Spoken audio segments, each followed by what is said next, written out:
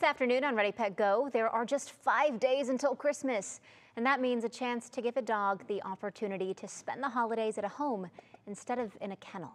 Last week, we told you about 3 of Trumbull County Dog Pound's longest residents, Dixon, Infinity, and Spot. And while they are still looking for their permanent homes, the nonprofit volunteer organization Voices of the Trumbull Pound Dogs is launching a Home for the Holidays program. So for anyone who would like to open their home to one of the Pound pups for Christmas through New Year's, applications are being accepted right now through Friday. And we have got the information for you in the Ready Pet Go section over on WKYC.com.